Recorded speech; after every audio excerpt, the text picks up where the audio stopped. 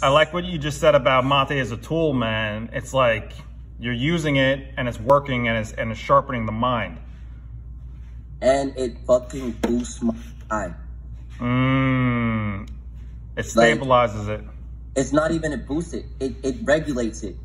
It fucking regulates my fucking high. It's almost like it's a gate. It's a gateway to clarity. It's a gateway to the flow state.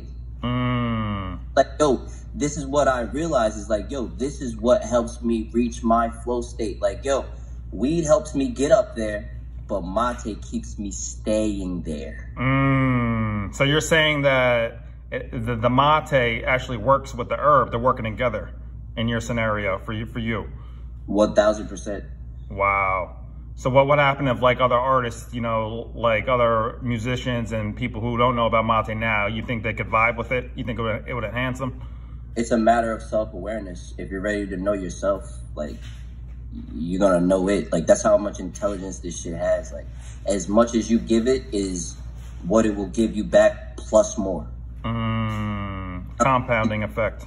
I literally think about, like, mate like I think about weed. It's like, yo, quality over quantity. I'm looking at these like little bags that I'm drinking, and then I'm also thinking about, all right, yo, the quality that I'm receiving, the quality of life that I'm receiving afterwards. Like, yo, I don't care how much the mate costs. I'm just gonna buy it because that's the quality of it is. And if it's something that's if it's something that high of quality, it has no value. Priceless. Priceless. Yes.